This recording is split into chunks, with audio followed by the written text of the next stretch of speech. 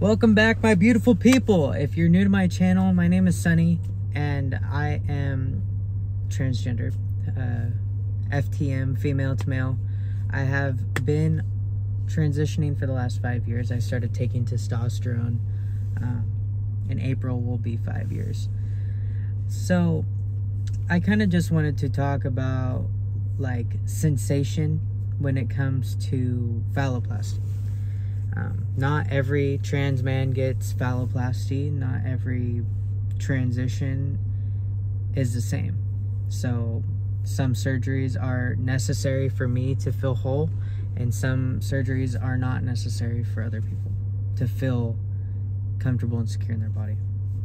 For me, I got forearm radial phalloplasty, which is they take a piece of skin from your arm and make a phallus out of your skin. They take a tendon and an artery. There's phalloplasty, or there's like medioplasty, where they kind of just prop your bottom growth up a little bit and make you testicles with the skin that you already have down there. I believe that's what medioplasty is. A lot of people get phalloplasty, and that's more of like for like penetration, intercourse. That is the surgery that I've had. I think that the first thing that I felt sensation wise after I got phalloplasty was like kind of just the way that it hung from my body. It wasn't a sexual sensation or like a touch sensation. It was kind of just like pressure and weight. Like that was the first real kind of feeling sensation that I felt, which is pretty cool when like that's all that you want.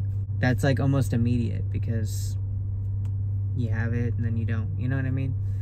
Sensation comes in many different ways when you get phalloplasty. Like it creeps in slowly over time.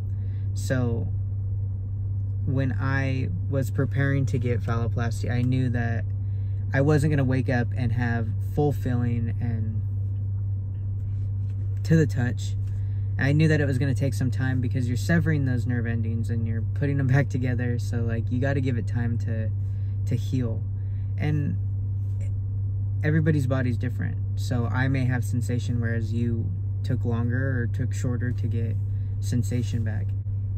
My phallus, when I got it, I would take a shower and I didn't feel like temperature. So I'd feel like the hot water hitting my legs but not hitting my phallus. And over time, like I could feel breezes, and like if you touch it, I could feel it. I've been post-op phalloplasty for 3 years. Yeah, I think almost 4 years. I went through my transition really fast, so it took about a year for me to start getting some actual sensation, which I was prepared for. It felt numb before. Like I couldn't feel to the touch. I could feel like if you touched it, I could feel it in a different place than where you're touching it. And I think that goes for like a lot of different scars and things like that. Like you could feel pressure, you can feel some type of sensation, but it's not going to be like I know exactly where you're touching. Sex and intimacy, I think, is a different topic I'll be open to talking about later. Like I can feel hot and cold now. I can feel touch. I do get pleasure.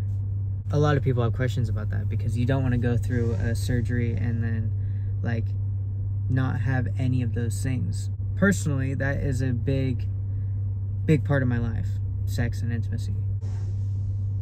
I remember when I woke up out of surgery, I like cried a little bit because I was like, holy shit, like I have everything that I want now. It's a long journey. You're gonna wake up and there's gonna be things that like you hate and things that you love and things that are gonna get better over time and things that like it takes a while. So when you're going through this process, I think that it's important to like remind yourself that it comes in stages. Things come in waves, and it isn't gonna be 100% full-on sensation like you're ready to go right out the gate. For the most part, I think that a lot of people get it and they're happy with it. but there are a lot of complications that you have to be prepared for. And I'll do another video on that, because I think that that's really important to know and to just be aware of. I love you guys. I hope you like this video. Do what the professionals tell you to do. Like, comment, subscribe. Leave me some stuff in the comments so I know what you're looking for. And I don't know. I love you. I hope you have a good day. Bye.